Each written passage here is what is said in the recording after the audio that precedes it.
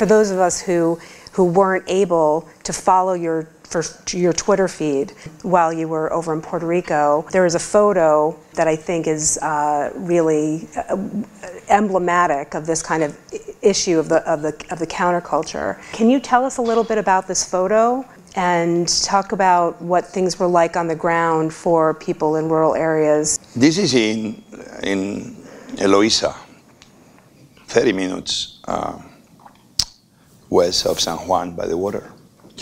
Every time we'll go, we still have 10 food trucks. Those stories one day will be told, amazing, those food trucks getting everywhere where others were not getting to. And these two girls will be always there, not waiting for a plate of food, but they will never eat until the last person on the line ate. And they were there just helping with the fruit, the water. And there was me just thanking them for the amazing service they were doing. And this only shows you how in these moments the best of people shows up. And kids like them show me that the world is going to be great. We only need to make sure we keep empowering them to be everything we want to be, and especially girls.